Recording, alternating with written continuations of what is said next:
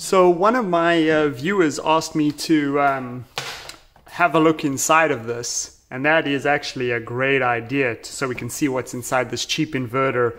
And I'll actually open up my good inverter as well, and we can kind of compare what's inside and just see how terrible it is. But actually, while I was working on another video, I found a better way to illustrate the problem with this inverter. I was actually testing a new meter, and that's a different video that's coming out soon.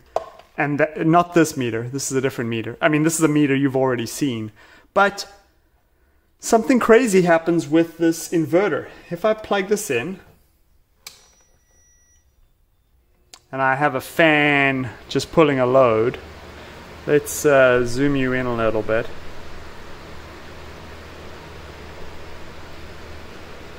Look at the wattage. And that's not the meter's fault. This thing is all over the place. 140 watts, 70 watts, 90 watts. It can't decide how much wattage it's using. And I complained in a previous video that the output of it was very choppy and it made the lights flickers. And you can now visually see how weird its wattage usage is. And let me illustrate, let me zoom out for you. Let me zoom out here. Let me just illustrate. Woo! Don't do that. Those are live connections. I forgot those are live. Let's unplug those. Learn from my mistakes. Don't do what I do. When you're filming, you're sometimes trying to keep things going and you don't think about what's going on. Those are some messed up connections. Well, at least the camera was rolling. Anyways, they should be good enough to, I'll remake this cable, but should be good enough for just to illustrate my point about the wattage usage.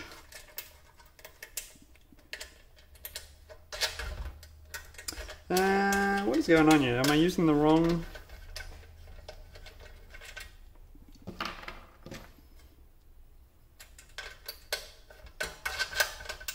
Yeah, I was using the screw-on terminals from the other.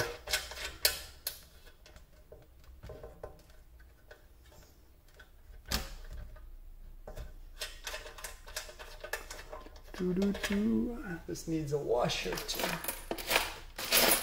tighten up.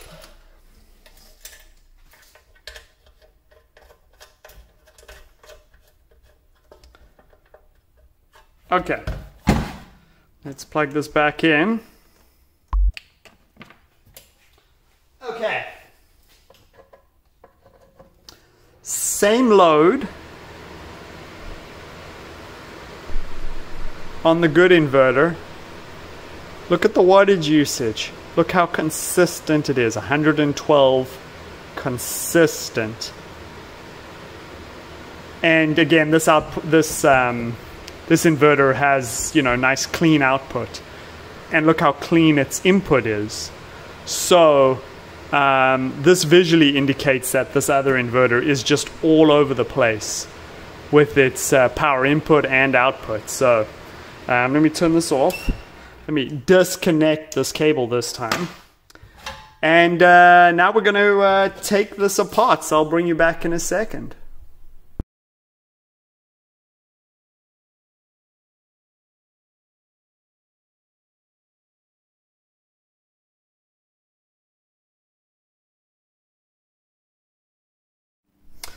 So here is the inside. It's not much. You can see this is marked 24 to 110. This is a 24 volt inverter, and obviously with the 110 output. This probably takes the DC, converts it up to 110, but it's still DC at that point. And then you can see on the walls, they have a bunch of MOSFETs, and they're probably using the MOSFETs to chop up the 110 DC into AC. Now I'm no expert, but you know, that's what it appears to be. And they got these big capacitors, and these capacitors may be part of why the input was so all over the place. Probably have capacitors charging, discharging, charging, discharging, causing the you know, the input to be so choppy, and probably causing the output to be so choppy. So you know, that's the inside here. I'm gonna open up the good one and we can do a quick comparison. So here is the inside of the two inverters. This is the good one, obviously, and this is the cheap one. Now, if you actually look carefully, they're actually very similar in construction. Here is both the main transformer that takes the 24 to 1. This is 24 to 120. This is 24 to 110. And then they both have their MOSFETs and voltage regulators on, you know, here we have some voltage regulators and some MOSFETs on this big heat sink. This has voltage regulators and MOSFETs using the case as the heat sink, but these are almost identical in design.